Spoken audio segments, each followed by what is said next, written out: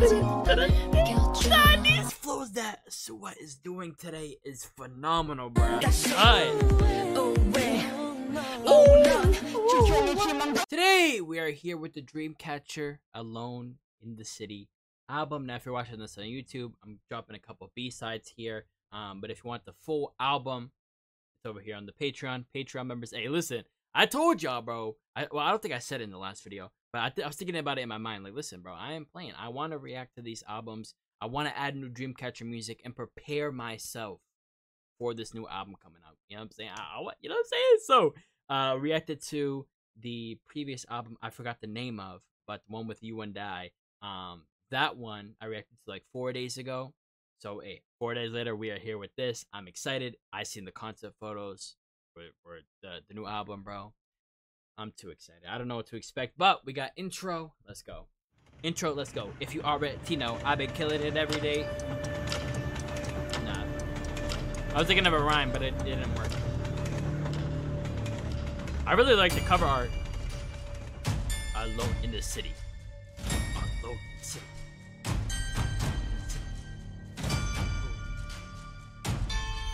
Ooh. This kind of scary vibes.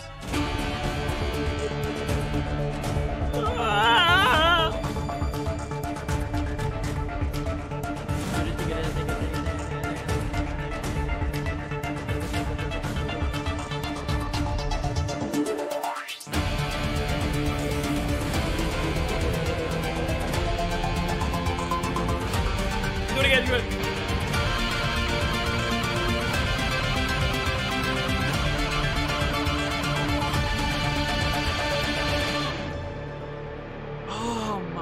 Goodness, I love these intros, bro. Did you not hear that?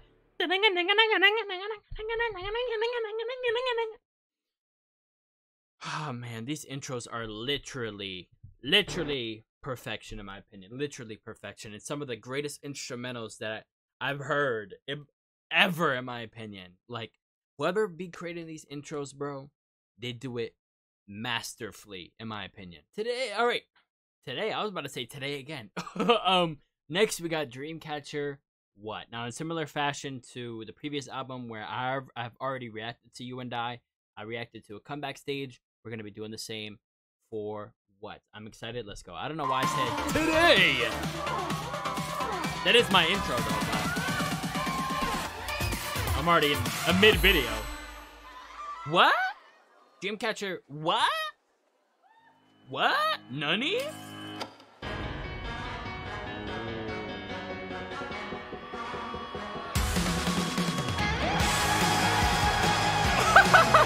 What? I'm sorry. Why did Gaio look at me? Why did Gaio look at me like that? They all look to the side and see. Oh, the last two were looking at me. Ooh, you can't tell me that's not fire.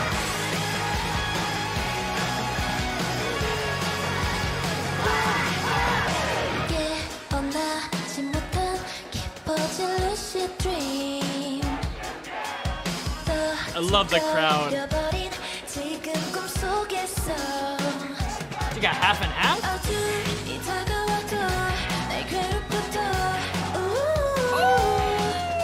I like the hair.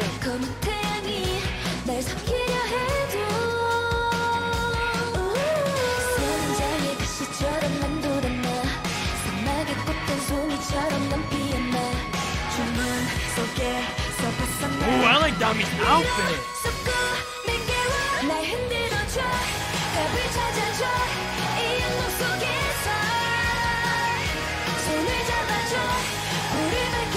Sing it.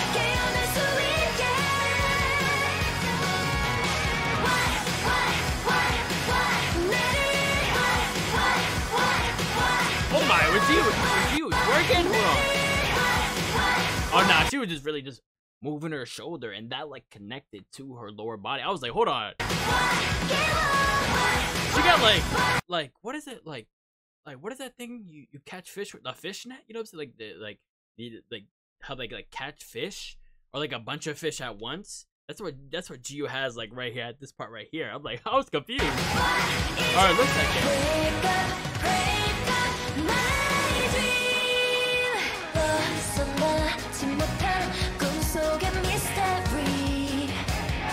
I really like for these like M countdown stages, they have like the background.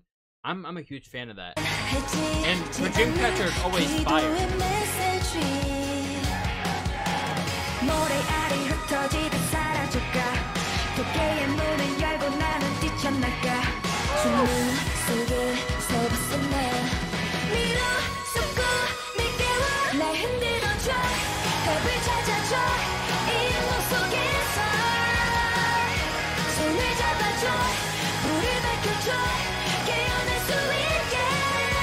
This song is so good, man.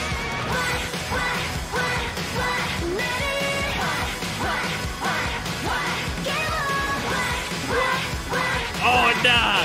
Jiyeon looks like a boss. This performance, like a boss. Look at it. Oh, that facial expression.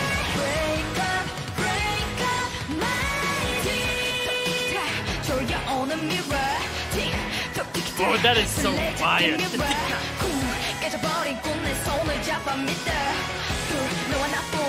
The domino effect. 이건 꿈이 아닐 거야.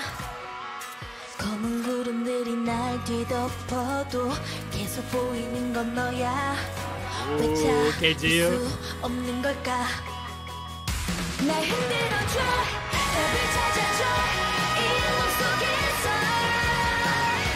손을 잡아줘, 불을 밝혀줘, 깨어날 수 있게.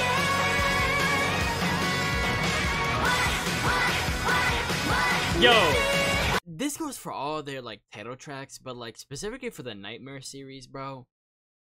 Like they did not miss. Like for them to have 6 bangers, like especially after switching their concept, 6 bangers, bro. Like not just good songs. Oh, this is pretty good. It's pretty catchy. No, it's bangers, bro. And then they also continue that with their other music after that, in my opinion, is phenomenal, bro.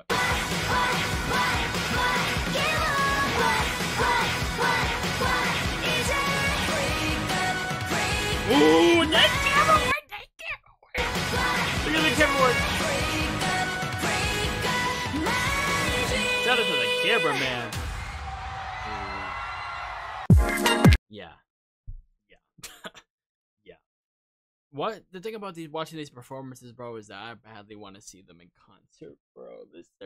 Listen. I'm not gonna just say where I live, but like, yo, come to the east side of the U.S., bro. You know what I'm saying? Come to the east side. You know what I'm saying? Please, okay. I need y'all to and be there. Please, Dreamcatcher. Please, I want to see y'all so bad in concert because I feel like, you know, especially with their type of sound that they have with this rock type sound, but also some of their B-sides, I feel like I'm just gonna have such a good time, man, bro, and I want that to happen so bad. I want it to happen so bad. But yeah, again, this performance is fire. What is a song that I liked when I first heard it, and I've continued to enjoy it more and more as I continue to listen to it. You know what I'm saying? Like Good Night and Chase Me were like out of this world, like amazing songs, and then what slowly progressed to being up there with them, and You and I also. You and I and What were 2 songs that like I liked, but now I like even more, especially after listening to it multiple times, you know, after the fact that I reacted to it when I was getting into Dreamcatcher. But yeah, man, like again, this was fire. I think for me, Jiyeon was definitely my favorite in this performance. She was just looking like a boss, and her being at the center for the chorus was absolutely phenomenal, bro. Like she gave me chills at one point. Like literally the part where she was in the middle, like what, and then when the camera zoomed in and her facial expression changed, that was super fire. So yeah, hey, beautiful. The last song we got, July 7th, just a random date. Hey, actually, hold on, let me not say that. And then it actually means some importance. Okay, let me not, because you know what I'm saying, I did watch that guide a while ago. Okay, their debut date was January 13th. Okay, so July 7th doesn't relate to their debut date. Okay. I just wanted to make sure because I don't want to say that and then people in the comments be like, oh, it's their debut day, so that's why they put it. So July 7th. I wonder what is the importance of this date.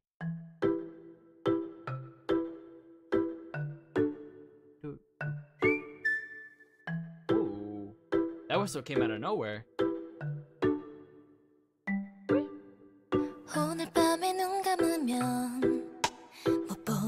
Oh, we get another one? And I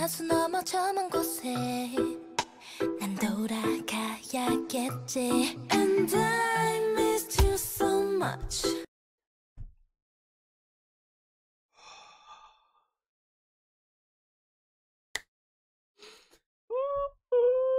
I know I'ma really like this song. I'ma like this one a lot. What you gotta say, Handong? And I missed you so much. Oh, this beat. Oh, I feel sad. Oh.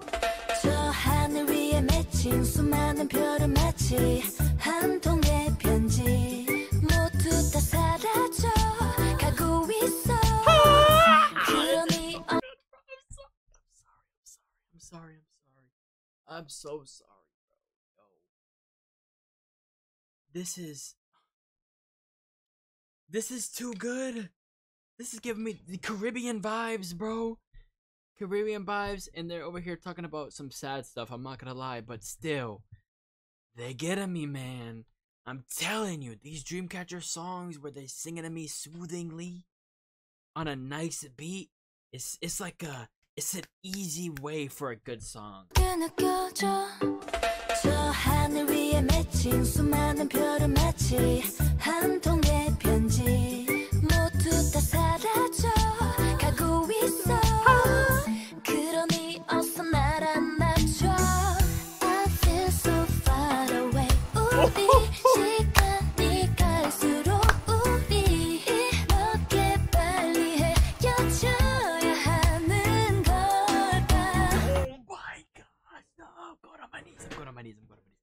My knees will be need on. Listen, yo, Sua, bro, come on, bro, come on. I feel so far away. Yo, it's kind of hard because I want to focus on the lyrics, but this song makes me want to move, bro.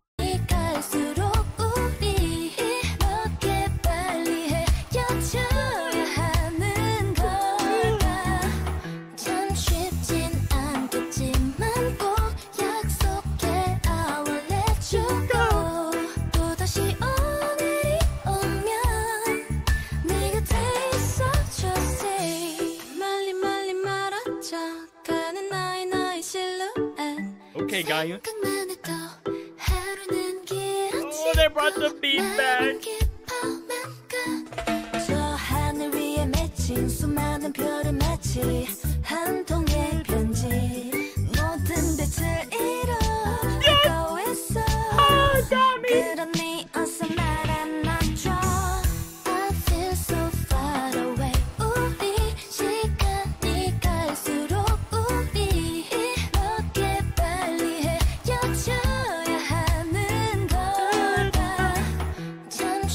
Yo,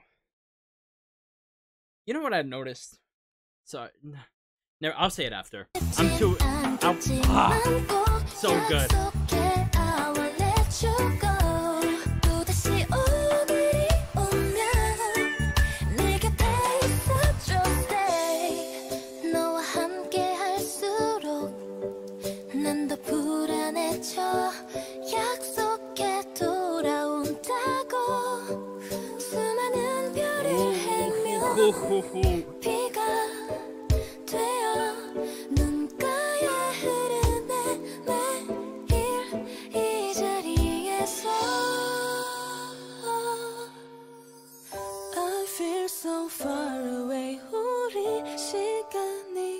I'm scared. Bring it back.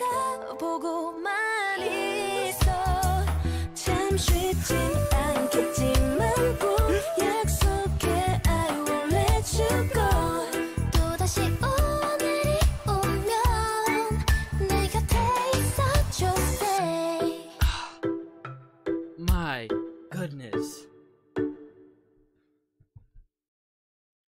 Before I get my thoughts on the song and the album, I just want to say what I've noticed is that before I got into K-pop, every time I would like listen to an album, it was more like I was excited for the good songs. And what I mean by that is that I was expecting there to be bad songs in the artists and most artists that I was listening to. There would be like one or two where their whole discography is for the most part really good. But for like artists like Drake or any like obviously from America, so like there's all the artists here, like you're excited when an album drops for the good songs, whether that's 6 good songs, whether that's 8, 2. You're excited for the good songs because there's gonna be some songs that are iffy. What I've noticed, and I'm gonna talk about specifically Dreamcatcher, is that I'm not like when I go to an album, I'm not looking forward to the good songs. I'm looking forward to the great and amazing and perfect songs. Because I already know that most of the songs are going to be, or all the songs are going to be phenomenal just because of their talent and the instrumentals that they have. Like, their floor is good. You know what I'm saying? If you know what I mean by floor, is that the lowest they can go is like, you know what I'm saying? Like, not that far down. So I expect every song is going to be good. None of the songs are going to be songs that I hate or I don't like at all. So for me, because all the songs are good, I need something to look forward to. I need this. So I'm looking forward to the songs that are phenomenal. Okay, the ones that stand out from the good songs in the album. The songs that stand out from the 9s and 8s in the album. This song right here is absolutely amazing. Really, really love the vibes. And I will say, when people were telling me during Dreamcatcher Week, listen, their B-sides are phenomenal. They do different types of genres and stuff like that. And when I heard Jazz Bar, that got me so excited because Jazz Bar is not only a B-side that is not the same as like the same type of sound as their title tracks, but it's like the complete opposite. So that gave me like, okay, if they start here with like Bon Voyage and Chase Me and all, like the title tracks being this heavy rock sound, and then you go from like this vibey, jazzy type sound on the opposite end of the spectrum, then that means that the rest of their songs are gonna be fluctuating in between here. You know what I'm saying? When some people tell me like, oh, their B-sides are different from the title tracks, like because some of the Dreamcatcher songs B-side wise are still rock, right? So if the first B-side I heard was like a rock song, then my expectation would be like, okay, then the spectrum's like right here. Instead of like this, it's like right here. So I'm thinking it's gonna be between here.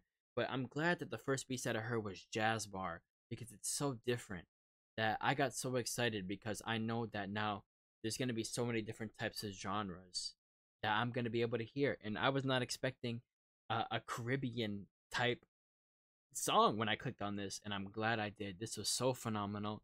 Their voices fitted so well. Everything was perfect about this song. Yeah, hey, everything. And the thing about Dreamcatcher I like is that we obviously know Dami is the main rapper, but they don't force raps. Dami can sing for real. You know what I'm saying? So on some of these B-sides, there's no raps. You know what I'm saying? You got Dami singing, and she's doing really, really well. She actually has some of my favorite parts in this song vocally. So absolutely phenomenal. My review on this album, I think this album was phenomenal, absolutely amazing. But this is my fourth mini album, third or fourth, yeah, fourth.